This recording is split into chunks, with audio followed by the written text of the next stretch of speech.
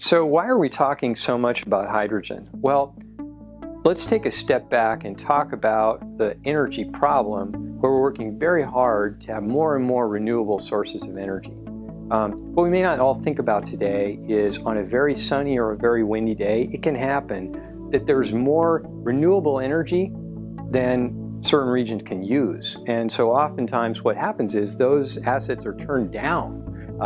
Please make a little less solar power. Please make a little less wind power. And of course, that's not what we would like to have happen. So then, as good thinkers, you're imagining, boy, I'd sure like to store that extra energy and not turn them down. And so storing energy sounds like batteries. And of course, batteries are a way to solve that problem.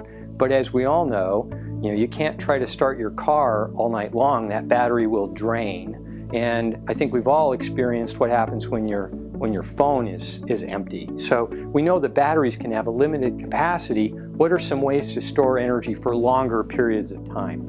And that's where hydrogen is very handy. Imagine water. Water is hydrogen with oxygen. There's a process called electrolysis where I take electricity and I apply it to the water. Using the electricity, I split the water into hydrogen and oxygen.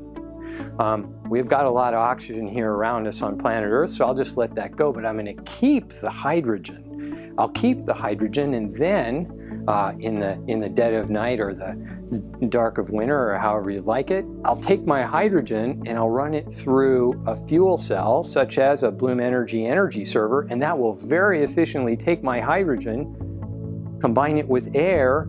I'll get electricity right when I want it, and I'll get my water back.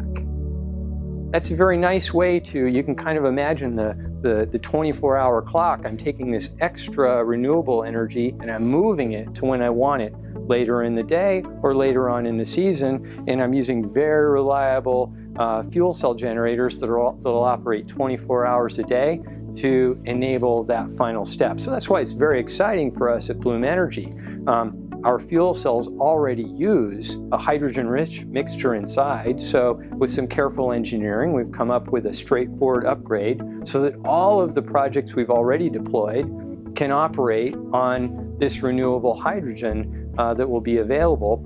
And of course, if it's any combination of pure hydrogen coming from an electrolyzer or even some hydrogen that's blended into the natural gas pipeline, all of those would be quite fine. Now, you may wonder, how soon is this sort of thing going to happen? Well, there are already some 200 electrolyzers online making hydrogen in different places around the world. In Korea, there are 25 hydrogen plants being commissioned with 700 kilometers of pipeline infrastructure, and other projects in Japan and other countries. So, as you can see, this is imminent. Here at Bloom, our thinking is that within a year, we'll have commercial units operating on these sources of hydrogen that will become more and more readily available.